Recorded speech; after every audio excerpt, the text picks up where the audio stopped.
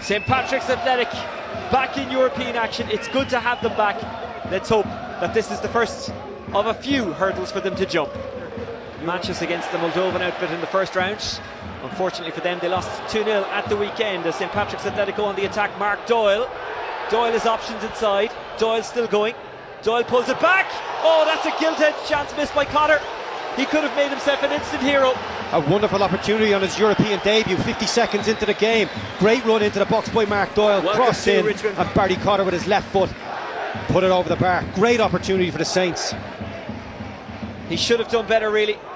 Has scored once this season, of course that was for Shamrock Rovers. But this was set up beautifully after a great run. Doyle to Cotter, and Cotter couldn't keep his shot. O'Reilly, wasn't a bad ball, might still be there for Pats. Breslin, good save by the goalkeeper. The shot tried by O'Reilly, but it was blocked. There was just too many bodies there. The free kick given. St Patrick's Athletic are creating opportunities. Yeah, absolutely. And Breslin, I would have liked to have been in the box sooner. He could have had a free header at the back post, but he hesitated getting in. Came to it in a hard area of the pitch to try and score from there. Keeper makes a good save, and the danger's cleared. Not a prolific goal scorer, Breslin. 1 goal in 45 appearances for Bohemians. Scored 1 in 27 for Longford. Yet to score for St Patrick's. I don't think I'll ever be a referee, Colin. No, I don't. That's, the thing is, Oisin, I don't think. Oh, that's left short, and there's a real chance here for Daku. Daku! It's an absolute sucker punch.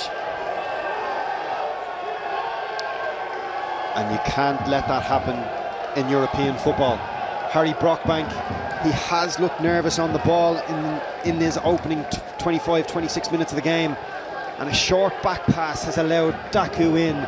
He takes it around Anang, and from a very tight angle he manages to slot home a devastating blow to St Pat's when they were so comfortable in this opening 30 minutes of the game.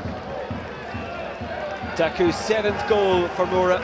It's a big one, but it's really poor defending from St Patrick's Athletic. Now, the only positive I can say at the moment is that away goals no longer count for double.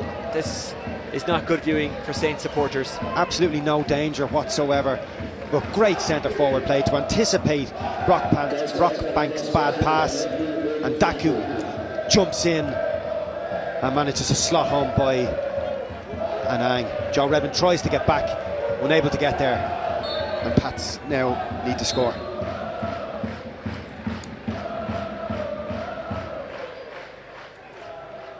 Timmerman's corner, stands it up, Cotter attacks it.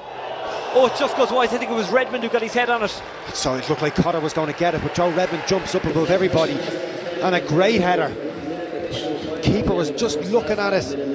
Obradovic, he thought it was in himself, but it was a great ball in. You can see Cotter making a great run across. Joe Redmond comes out, great header, just wide of the post. Keeper goes long. Brockbank, it's a little bit blind, and it might be Koos to get onto it. It is Koos. Koos has support, and Ducka hits it wide. Well, Daku, I beg your pardon. He was probing there. Pat's very lucky to get away with that. Very lucky again, Brockbank. Redmond's coming onto it. It has to be Redmond's ball all day. I don't know if there was lack of communication between the two, but he's facing his own goal. Koos does really well to anticipate the bad decision making from the Pats rearguard. Daku has to do better there. And another throw in one, Kupo clearing it into the crowd. Cotter's overplaying it a little bit. It was a couple of times now he could have played it back to Brockbank a couple of minutes ago, and then Chris Forrester screaming for it as well. Owen Doyle.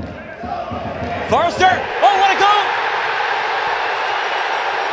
Chris Forrester, he was down injured a couple of minutes ago, but he's made a miraculous recovery, and he scored a big European goal for St Patrick's Athletic.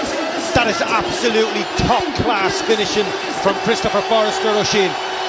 The ball zipped at him at pace. He controls it with one foot and buries it with his left foot in off the underside of the bar, giving the Mura keeper absolutely no chance.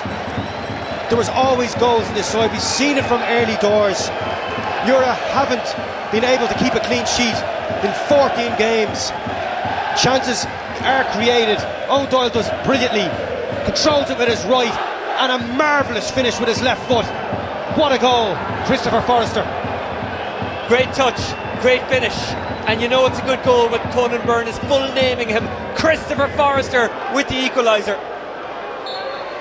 They have to build from that. Haksaj was waiting for it, but Gravosti did his duty.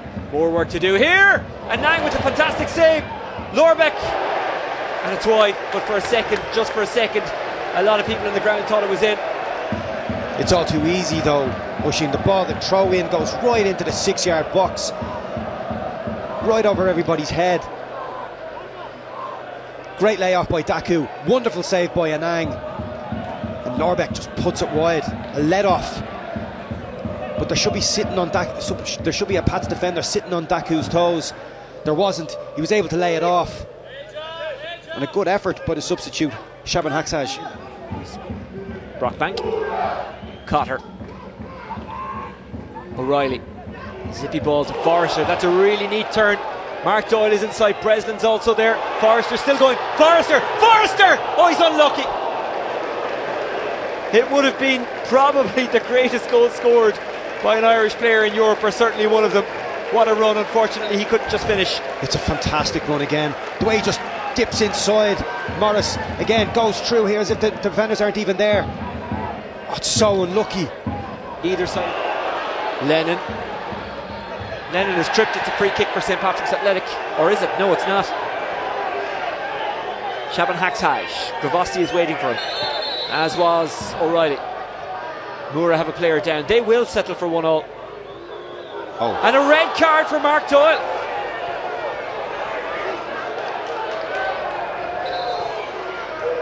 The assistant referee on the far side was flagging this early. As soon as the defender went down, Puko. It'd be interesting to see the replay of this, but Mark Doyle is bemused.